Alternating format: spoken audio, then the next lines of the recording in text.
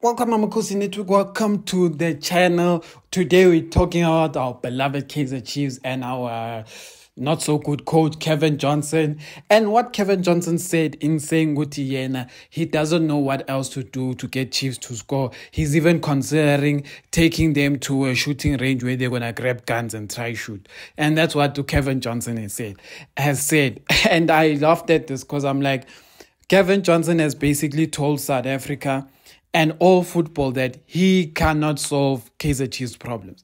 He has come out to basically say, Chiefs has problems that mean I can't solve. And we are keeping quiet and acting like it's normal. But anyway, please like, comment, and subscribe. And join the channel, guys. Subscribe is most important. Subscribe if you enjoy the content of this channel. But let's get to it. Cavin Johnson comes out and blatantly says, he has no answers to how to get Chiefs to score goals. So he has no answers in how to get Chiefs to start winning. He's like, there's nothing he can do, basically. And it's funny for me because when a coach gets to a point where they say something like this, you realize that they've run out of ideas and there's no more hope for him.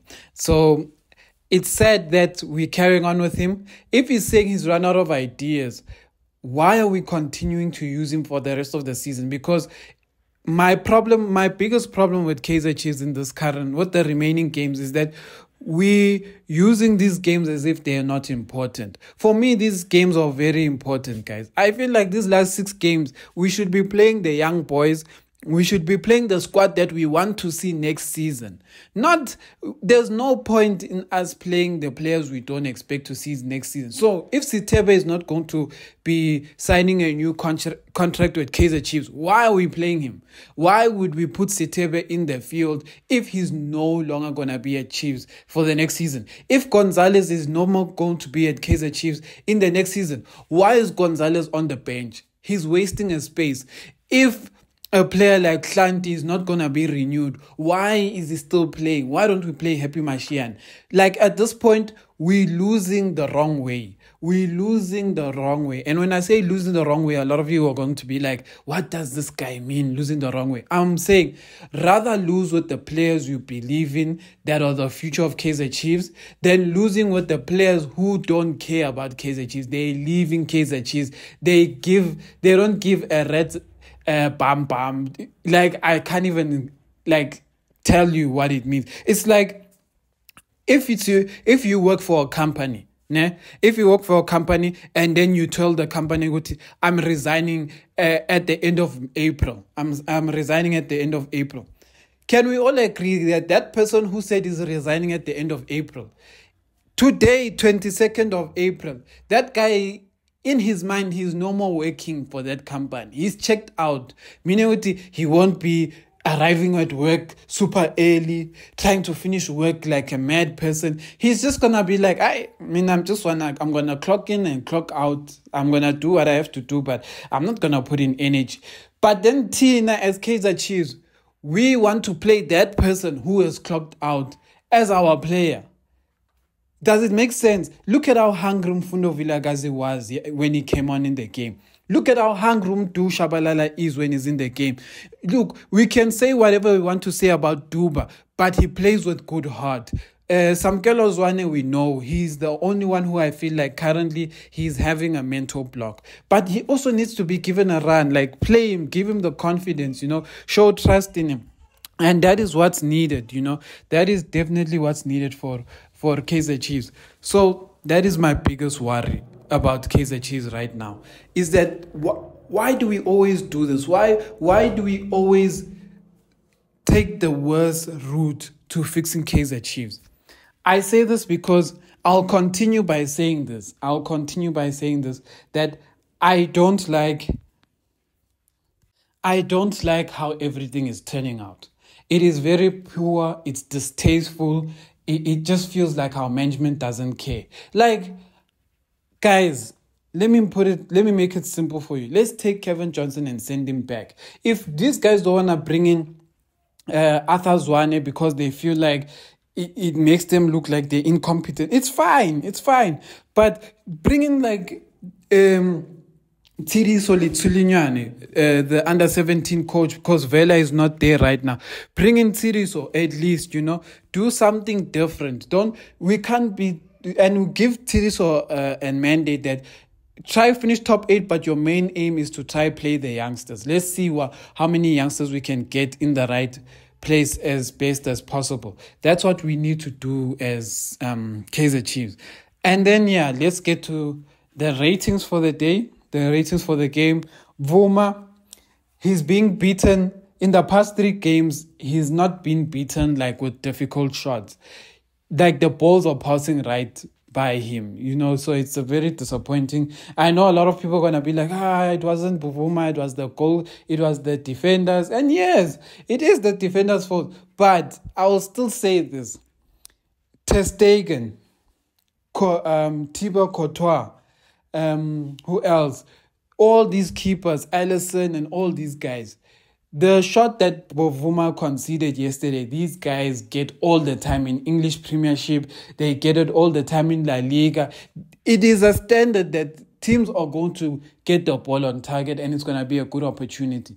That's what separates the very good goalkeepers from the just above average goalkeepers. In that Vuma's goal that he conceded yesterday, I can all tell you that he was not on his toes because he dived but he didn't move. I'm sure we all saw that. Like he was diving but he basically didn't dive to the right. He just dived. He just fell down. That is basically what happened. So Vuma, for that, I'm going to give him a 4. I didn't like that because that was the only thing Richards Bay did. Actually, even a 4 is too much. 3, because that's the only thing that Richards Bay did, really. The next one is Hlanti. Hlanti, I'm going to give a 3. Didn't really contribute to the game. Yesterday it wasn't even about the Richards Bay attacking us. It's just that he just didn't add any value. He had so much space on the left, but he didn't add value. 3.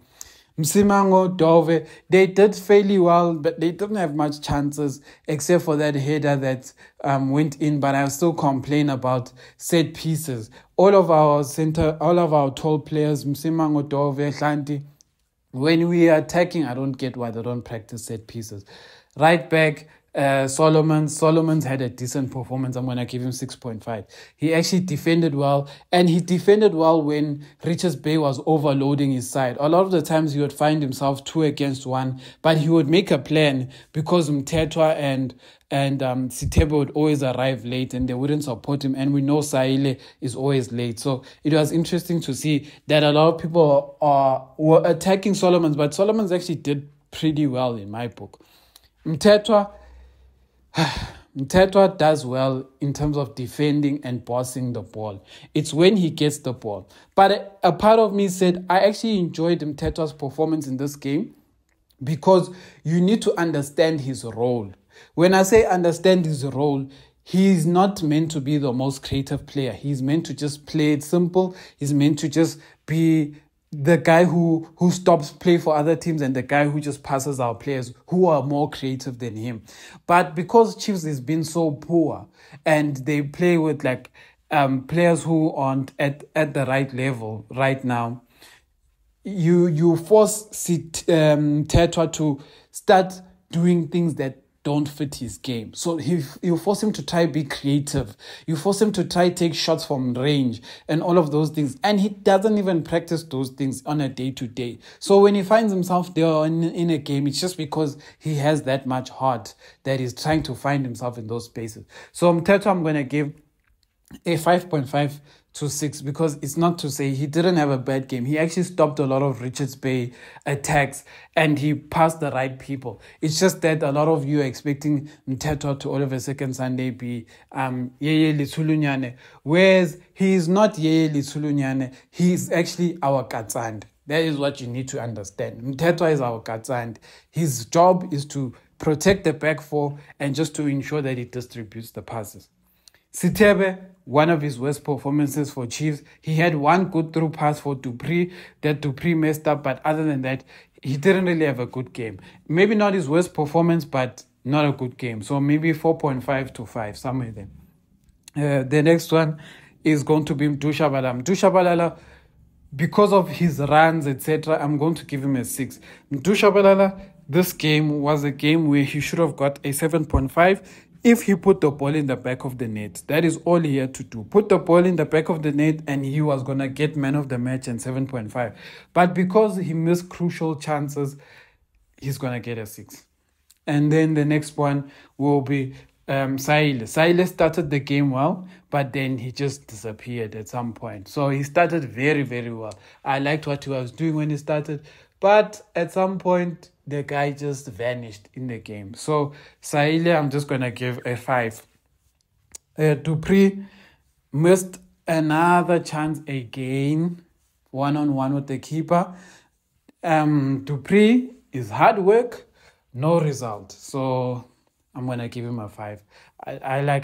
We can't keep sugarcoating. We can't keep praising Dupree's hard work, but his quality lets him down. At some point, we just have to give him a bad rating. And this is the day where I'm just gonna give him 5 or 4.5. Modi, I'm going to give a 2. Modi was not meant to even be in this game. The fact that he appeared in the starting lineup, I don't even know how. But yeah, Modi, I'm going to give a 2. And then a special mention to Mfundo Vilakazi. Mfundo Vilakazi, I'm going to give a 6. When he joined, the boy was taking on players and the team started playing. Meaning Mfundo Vilakazi identified a problem and he went to go solve the problem. He's not this guy who just fit into how Chiefs was playing. He changed how Chiefs was playing. So Chiefs was playing where Modi would get the ball, be scared to challenge someone, be scared to dribble, turn and pass the ball back. Mfundo Vilakazi got the ball and was ready to always take on players. And the funny thing about this is that Mfundo Vilakazi in this game was not even playing in his most comfortable position, because he's also like Mdusha Bala. They like playing more on the inside, so like an 8, etc. Or if you have a coach like Pep Guardiola or a coach like Rulani Mukwena, you can play him on the right side, like a right wing, like about David Silva, like about Foden, etc. If they play like that positionless game, but or generally on the right side, you can do that. But because Chiefs doesn't have that kind of intelligent coaching, it's difficult for you to play positionless wing positions like that. So that is Kaizer Chiefs, and that is what we're dealing with as a Kaizer Chiefs nation.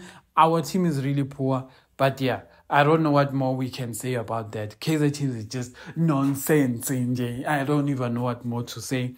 And what Cavin Johnson's comments are telling us is that there's not much that's going to happen for Kaizer Chiefs. Amakhosi for life.